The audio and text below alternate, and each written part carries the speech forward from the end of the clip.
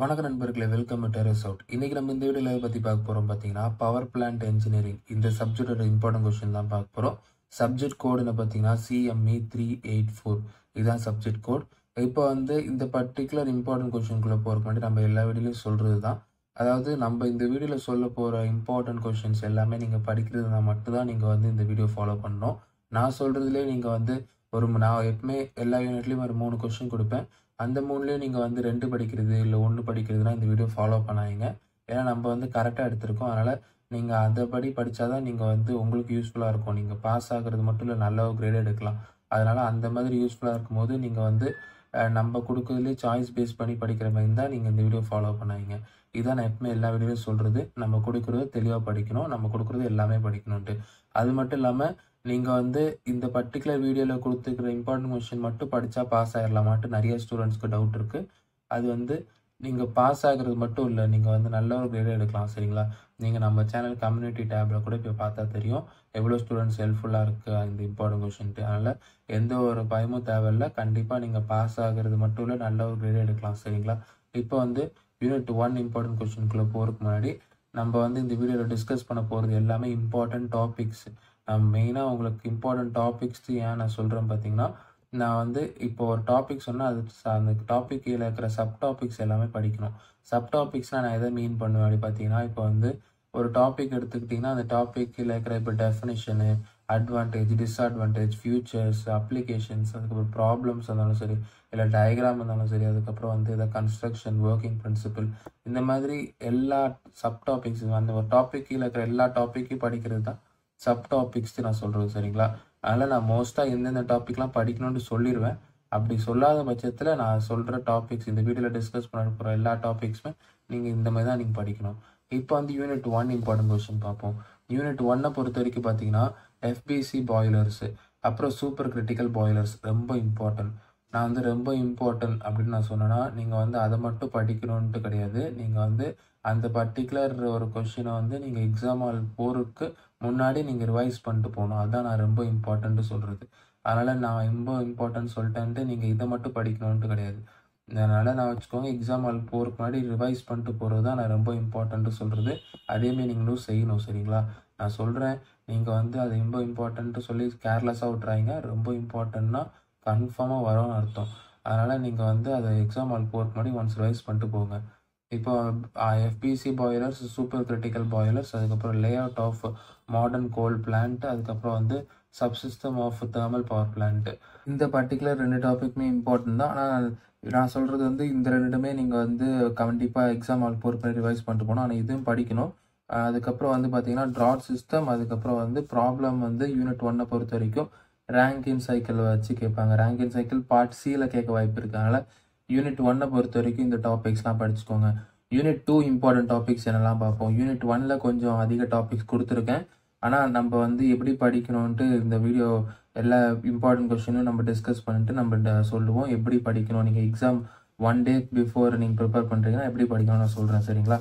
Unit 2 important question எல்லாம் பார்த்தீங்கன்னா components of diesel and gas turbine power plants, அதுக்கப்புறம் integrated கேசிஃபயர் based combined cycle system. இந்த particular இந்த ஒரு 2 டாபிக் தான் உங்களுக்கு இம்பார்ட்டன்ட். இப்போ components of diesel and gas turbine power plant ஒரு டாபிக், அப்புறம் integrated கேசிஃபைடு based combined cycle system. இந்த 2 டாபிக் தான் இம்பார்ட்டன்ட். அதேமாதிரி நான் சொன்ன மாதிரி நான் சொன்ன சப் டாபிக்ஸ் இந்த 2 டாபிக் கீழே இருக்கிற ஃபர்தராக ப்ராப்ளம்ஸ் எல்லாமே நீங்கள் படிக்கணும். சரிங்களா? அதுக்கப்புறம் யூனிட் 3 இம்பார்ட்டன்ட் கொஸ்டின் பார்ப்போம். யூனிட் 3 பொறுத்த வரைக்கும் பார்த்தீங்கன்னா உங்களுக்கு PWR ப்ரெஷரைஸ்டு வாட்டர் ரியாக்டர்ட்டு கேட்பாங்க. மோஸ்ட்டாக PWR தான் கேட்குறாங்க. இல்லைனா உங்களுக்கு ப்ரெஷரைஸ்டு வாட்டர் ரியாக்டர் கேட்டாலும் PWR தான். சரிங்களா? அதுக்கப்புறம் BWR, அதுக்கப்புறம் அது என்ன பார்த்தீங்கன்னா பாய்லர் வாட்டர் ரியாக்டர், அப்புறம் உங்களுக்கு CAN அண்ட் டிட்டோரியம் 8 இல்லை 10 மார்க்ஸ் அளவுக்கு படித்து வச்சுக்கோங்க இந்த பர்டிகுலர் டாப்பிக்கை. அப்புறம் உங்களுக்கு CANDU ரியாக்டர் அப்படின்ட்டு கேட்பாங்க. அப்படி இல்லைன்னா உங்களுக்கு CANDU ரியாக்டர் தான் நிறைய ஸ்டூடெண்ட்ஸ் படித்து வச்சுருப்பாங்க. அது யுரேனியம் ரியாக்டர் கேட்டாலும் ஒரே ஆன்சர் தான். சரிங்களா? யுரேனியம் ரியாக்டர் கேட்டால் நீங்கள் வேறு ஏதோ கொஸ்டின் கேட்டாங்கன்னு நினச்சிடாதீங்க. இதே தான் உங்களுக்கு CANDU ரியாக்டர் தான் உங்களுக்கு யுரேனியம் ரியாக்டரும் கேட்பாங்க. யூனிட் 3 பொறுத்த வரைக்கும் இந்த பர்டிகுலர் 2 டாபிக் ரொம்ப இம்பார்ட்டன்ட். PWR, BWR ரெண்டுமே ரொம்ப இம்பார்ட்டன்ட். அதுக்கப்புறம் உங்களுக்கு 2 மார்க்ஸை பொறுத்த வரைக்கும் நம்ம கொடுக்குறதுலே கவர் ஆயிரும். ஒரு 70% ஆஃப் 2 மார்க்ஸ் நம்ம கொடுக்குற டாபிக்ஸ்லேயே கவர் ஆயிரும். ஒரு 2 மார்க்ஸ் வந்து உங்களுக்கு வந்து கவர் ஆகாம போகும். அது என்ன பண்ணலாம் அப்படி பார்த்தீங்கன்னா, நீங்க ஏற்கனவே கொஸ்டின்ஸ் ஏதாவது படிச்சு வச்சிருப்பீங்க பார்த்தீங்களா? ப்ரிப்பேர் பண்ணியிருப்பீங்க. அப்படி நீங்க ப்ரிப்பேர் பண்ணலன்னா, நம்ம சொல்ற டாபிக்ஸே நீங்க புரிஞ்சு படிச்சாலும் ஓகே தான். புரிஞ்சு படிச்சா கண்டிப்பா இந்த 3 கொஸ்டினுமே நீங்க எழுதிடலாம். அப்படியும் எழுத முடியல அப்படின்னா, நீங்க வந்து கண்டிப்பா அத வந்து அட்டெண்ட் பண்ணாம விட்டுறாதீங்க. எல்லா கொஸ்டினுமே நீங்க வந்து கொஸ்டின் பேப்பர் கேட்குற எல்லா கொஸ்டின்ஸுமே நீங்க வந்து ஆன்ஸர் எழுதணும் சரிங்களா? அதனால நீங்க எந்த ஒரு கொஸ்டினுமே நம்மளுக்கு தெரியலட்டு நீங்க வந்து எழுதாம போயிறாதீங்க. அது ஒரு முக்கியமான விஷயம். அதுக்கப்புறம் யூனிட் 4 இம்பார்ட்டன்ட் கொஸ்டின் பார்ப்போம். யூனிட் 4 பொறுத்தவரைக்கும் பார்த்தீங்கன்னா, உங்களுக்கு வந்து hydro electric power plants. Hydro electric power plants இந்த பர்ட்டிகுலர் டாபிக் கீழ சப் டாபிக்ஸ் என்னலாம் அப்படி பார்த்தீங்கன்னா, கிளாசிஃபிகேஷன், அதுக்கப்புறம் டிபிக்கல் லேஅவுட், அப்புறம் காம்பனன்ட் டர்பைன்ஸ். இதெல்லாம் தான் உங்களுக்கு யூனிட் 4 பொறுத்த வரைக்கும் இம்பார்ட்டன்ட் கொஸ்டின் சரிங்களா? அதுக்கப்புறம் யூனிட் 4ல இன்னும் ஒரு கொஸ்டின் இருக்கு. என்னன்னு பார்த்தீங்கன்னா, construction and working of wind, solar, photo வாட்டிக், அதாவது எஸ்பிவிடி கேட்பாங்க. அப்படி இல்லைன்னா சோலார் போட்டோ வாலிட்டிக் அப்படின்ட்டு கேட்பாங்க சரிங்களா? அதனால இந்த மாதிரி உங்களுக்கு அப்ரிவேஷன்லாம் நல்லா வச்சுக்கோங்க. அப்ரிவேஷன்லாம் நீங்க வந்து ஒழுங்கா பார்த்துட்டு போகாம அவங்க வந்து அப்ரிவேட்டட் ஃபார்ம்ல கேட்டாங்கன்னா, நீங்க வந்து எஸ்பிவிட்டு படிச்சு வச்சிருப்பீங்க. அங்க சோலார் போட்டோ வாலிட்டிக் தான் கேட்டிருப்பாங்க. நீங்க வேற ஏதோ கொஸ்டின் நினைச்சு ஆப்ஷன்ல விட்டுறக்கூடாது. அதுதான் நான் சொல்றது. அப்ரிவேஷன் இப்போ பிடபிள்யூஆர்னா pressurised water reactor, பிடபிள்யூஆர்னா boiling water reactor, அந்த மாதிரி ஞாபகம் வச்சுக்கோங்க சரிங்களா? யூனிட் 5 இம்பார்ட்டன்ட் கொஸ்டின் பார்ப்போம். யூனிட் 5 பொறுத்த வரைக்கும் பார்த்தீங்கன்னா, உங்களுக்கு வந்து இப்போ டிராஃபிக் சிஸ்டம் டைப்ஸ், அதுக்கப்புறம் வந்து operating cost and different power plans. இது வந்து ஒரு ப்ராப்ளம் டாபிக். இதில் ப்ராப்ளம்ஸ் எல்லாமே பார்த்து வச்சுக்கோங்க. Operating cost of different power plans. அதுக்கப்புறம் வந்து பார்த்தீங்கன்னா, பொல்யூஷன் கண்ட்ரோல் டெக்னாலஜிஸில் உங்களுக்கு கோல், அதுக்கப்புறம் நியூக்ளியர் பவர் பிளான்ட், இந்த ரெண்டுமே நீங்கள் பார்த்து வச்சுக்கோங்க இந்த பொல்யூஷன் கண்ட்ரோல் டெக்னாலஜிஸில் சரிங்களா? யூனிட் 4 பொறுத்த வரைக்கும் இந்த பர்டிகுலர் டாபிக்ஸ் தான். அதாவது டிராஃபிக் அண்ட் சிஸ்டம் டைப்ஸ், அப்புறம் operating cost of different power plants. இந்த மாதிரி ப்ராப்ளம் பேஸ்டு டாபிக்ஸ்லாம் உங்களுக்கு யூனிட் 1, 5, அதுக்கப்புறம் உங்களுக்கு 3, யூனிட் 1, 5, 4 இந்த 3 டாபிக்ஸ்லையுமே, இந்த 3 யூனிட்லையுமே ப்ராப்ளம்ஸ் பார்த்து வச்சுக்கோங்க. உங்களுக்கு வந்து இந்த பார்ட் சியில் மோஸ்ட்டாக இந்த 3 யூனிட்ல கண்டிப்பாக கேட்பாங்க சரிங்களா?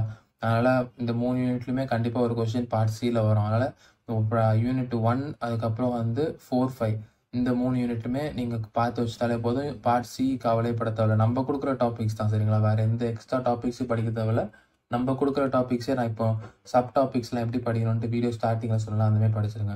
அதேமாதிரி நீங்கள் 1 டே பிஃபோர் எக்ஸாம் ப்ரிப்பேர் பண்ணிட்டு இருக்கீங்கன்னா, உங்களுக்கு வந்து எந்த டாபிக், எந்த யூனிட் ஃபஸ்ட்டு நீங்கள் படிக்க ஆரம்பிக்கணும் பார்த்தீங்கன்னா, யூனிட் 3 படிக்க ஆரம்பிங்க ஃபஸ்ட்டு. அதுக்கப்புறம் யூனிட் 5, அதுக்கப்புறம் வந்து யூனிட் 2, அதுக்கப்புறம் வந்து யூனிட் 4, அதுக்கப்புறம் 1 சரிங்களா? யூனிட் வைஸ் இப்போ நான் சொன்ன மாதிரி படிச்சுங்க சரிங்களா? இப்போ இதுதான் இந்த வீடியோவில் சொல்லணும்னு நினச்சேன். இந்த வீடியோ உங்களுக்கு யூஸ்ஃபுல்லாக இருந்தால் உங்கள் ஃப்ரெண்ட்ஸ்க்கும் ஷேர் பண்ணுங்கள். நம்ம சேனலை இப்போ தான் ஃபஸ்ட் டைம் பார்க்குறீங்கன்னா, நிறைய பேர் சப்ஸ்கிரைப் பண்ணாமல் பார்க்குறீங்க. நீங்கள் சப்ஸ்கிரைப் பண்ணி பார்த்தா தான் நம்மளுக்கும் ஒரு மோட்டிவாக இருக்கும், நான் ஸ்டூடெண்ட்ஸ்க்கு வீடியோ மேக் பண்ணணுன்ட்டு. அதனால் சப்ஸ்கிரைப் பண்ணி சப்போர்ட் பண்ணுங்கள். நன்றி.